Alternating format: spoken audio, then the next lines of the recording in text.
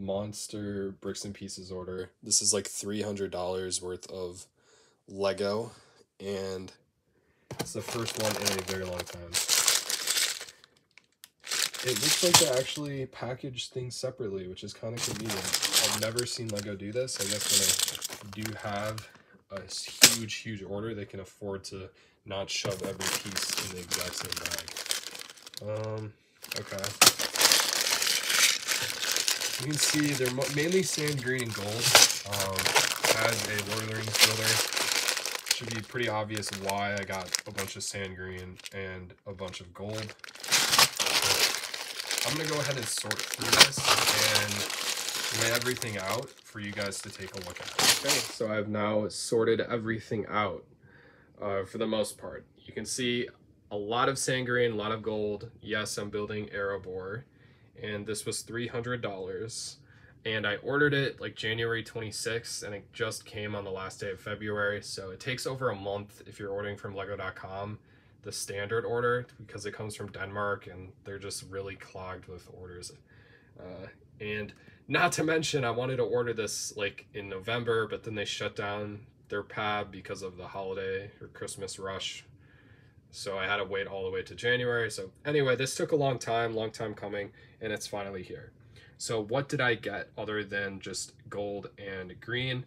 Well, I got some minifigure parts. I got this CMF Viking helmet. This is the same one I use for my Rohirrim, for Eowyn, for example. I use it on her.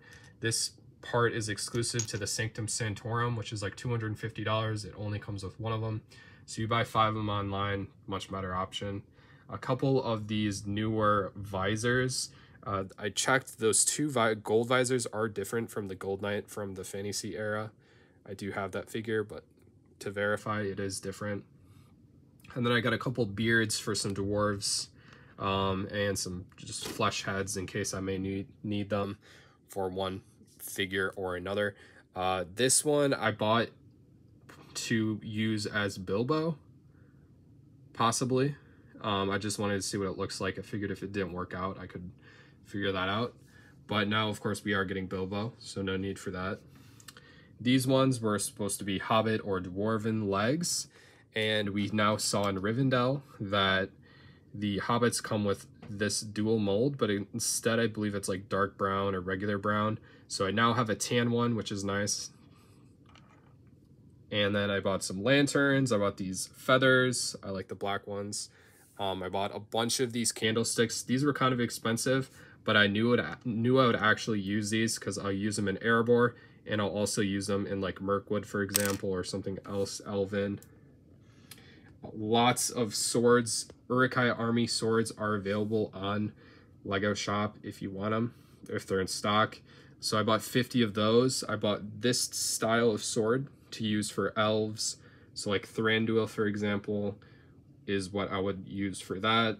I bought one of this coin. I bought a bunch of this armor piece. This comes from like the Mandalorian set with the Clatunian warriors. Those are really good for orcs. They look nice.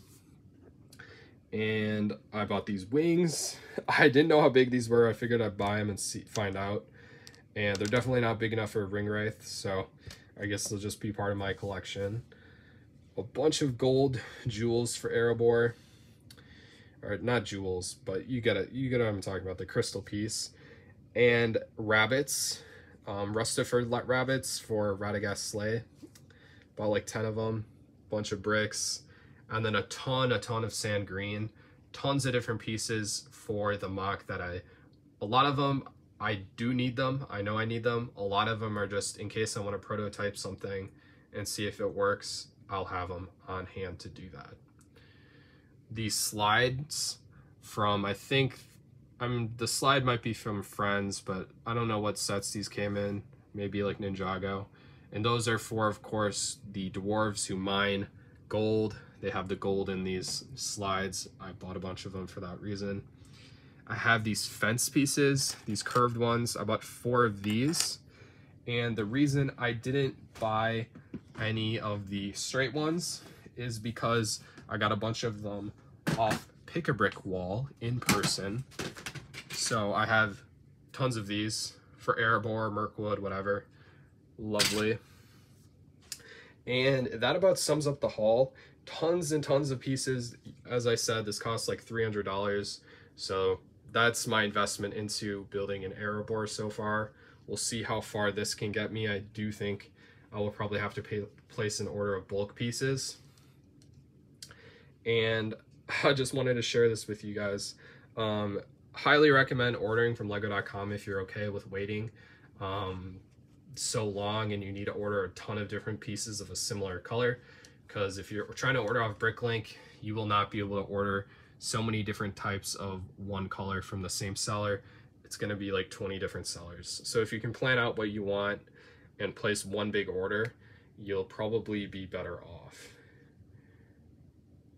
All right, thanks for watching, guys. And yes, I will be building Erebor, so watch for updates on that.